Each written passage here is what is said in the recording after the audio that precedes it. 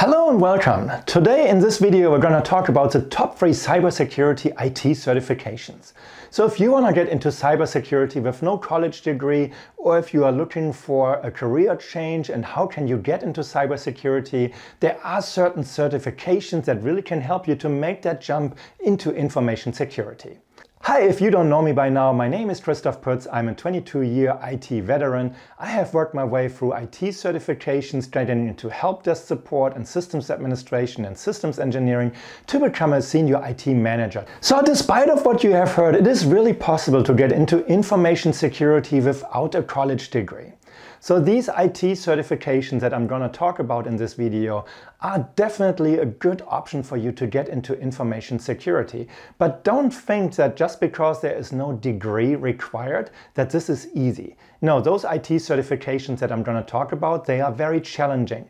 They require that you have some broad knowledge in information technology and then the more detailed knowledge in information security. So do not underestimate the challenge that comes with these certifications. However, if you pass these certifications and you land your first job and then start your career in information security, the payoff will be there. So jobs in information security are high paying, they are rewarding, they are challenging, they require creativity. It's really a great career to get into. So the top 3 cyber certifications are the CompTIA Security Plus, the CEH or Certified Ethical Hacker, and the CISSP certification, which stands for Certified Information System Security Professional. Quite a mouthful. But let's have a quick look here at these certifications, what they are, what they represent, and why they can get you into information security. So let's take a look at the CompTIA Security Plus certification first. I would consider it an entry-level certification. It is certainly not just entry-level to get into information technology. So there are other certifications that you want to look at. But if you want to get into information security, this is really a great certification because as you go through the training or the preparation for this exam, you will pick up a lot of that foundational knowledge. I would consider it entry-level, and I would not say that this is a certification by itself that will get you into information security. You want to potentially look at adding additional certifications and then really apply for open jobs in information security. Together with another certification like the CEH or the CISSP, the CompTIA Security Plus certification really has value. And as mentioned, that foundational knowledge is so critical. So I do consider the Security Plus certification by CompTIA a more entry-level certification. It will give you that foundational knowledge in information security. And I mentioned the CEH, the Certified Ethical Hacker certification, and the CISSP certification as well. Of those two, I would say combine the Security Plus certification with the CISSP because it gives you a better value, a better understanding. This Certified Ethical Hacker certification is already very specific in a certain area. And I'm not sure if you are making a career change or are new to information technology that this is the right step for you. So these are the top 3 certifications, but if you combine the Security Plus with the CISSP, you really position yourself for a great start in information security.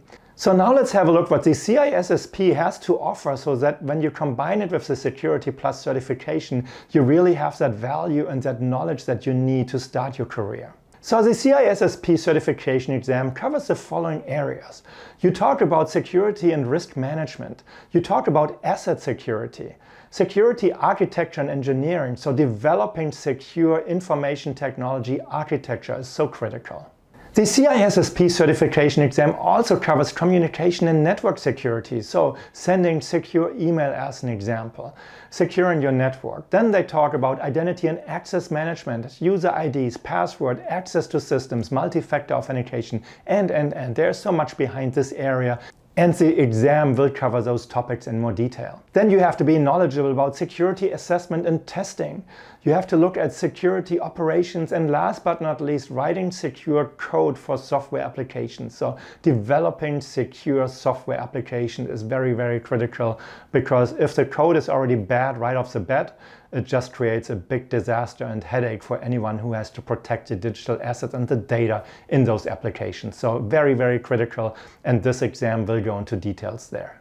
If you haven't, please check out my other videos related to information security, especially where I talk about the Certified Ethical Hacker certification. I will put a link into the video up here, but also in the description down below. That video will give you the exact details of what an ethical hacker really does. So these are the top 3 cybersecurity certifications. They are widely recognized in the field of not just information security, but in information technology in general. They are widely accepted even by the US government and NSA and Department of Defense. If you are not familiar with these certifications, if you do not have a deep-going technical background, but you really want to get into this field, I highly recommend you start with the CompTIA Security Plus certification, as it is the easiest and cheapest certification of these 3. Then potentially add the CISSP certification and you should be good to go. So I hope you liked this video. If you did, please give it a thumbs up. If you have not subscribed to my channel, please do so as well. And then I hope to see you in my next video. Thank you for watching and have a great day. Bye-bye.